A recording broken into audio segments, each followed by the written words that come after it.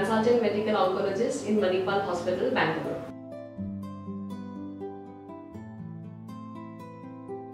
The most common symptom of colon cancer is alteration in the bowel habits.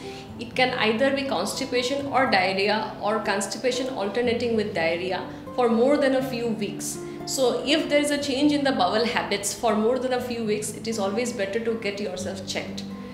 Then the second most common symptom is dark stools or blood in the stools. Also, there can be a feeling that bowel movement is not adequately relieved. That is another very common symptom. Besides these, there can be weakness and fatigue and unexplained weight loss.